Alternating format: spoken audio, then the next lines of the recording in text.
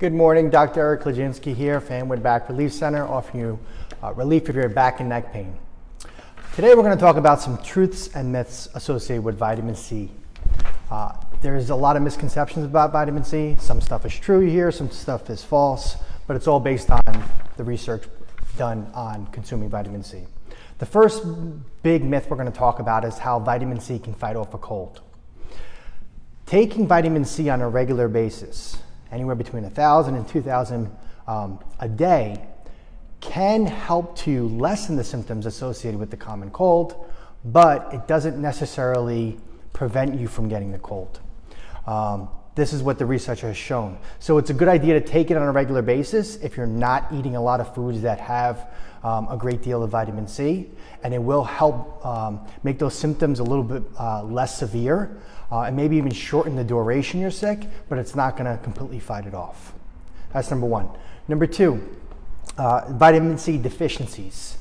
In Western societies like the United States and Canada, vitamin C deficiencies are extremely rare. And it's because of a lot of the foods that we eat have plenty of vitamin C, adequate enough to meet your daily requirement. In impoverished countries, this is not the case, and that's when conditions like scurvy can occur, where you have the symptoms, associated with scurvy.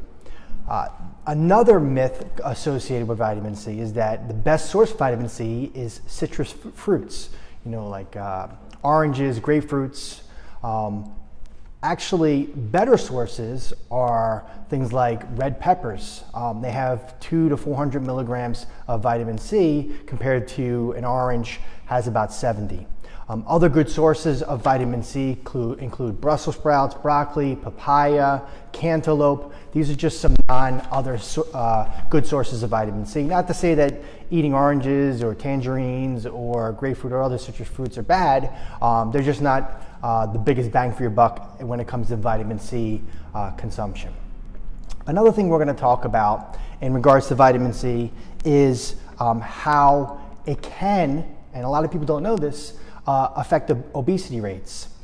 Consuming vitamin C on a regular basis has been shown through the medical research to lower BMI, also affect body fat percentage and waist circumference.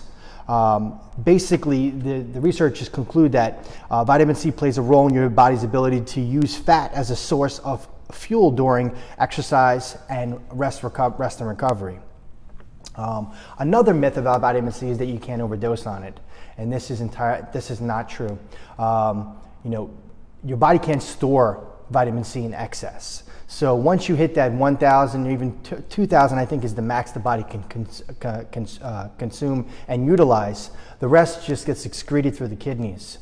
And if you're taking a vast amount, where I hear people taking 8 to 10,000, 20,000 a day to help fight off a cold, it can cause a bunch of symptoms to occur, like bloating, gastrointestinal pain, even nausea or vomiting, headaches, insomnia, and obviously we talked about kidney problems. It can actually cause you to develop kidney stones because of all the excretion of the vitamin C through the kidneys.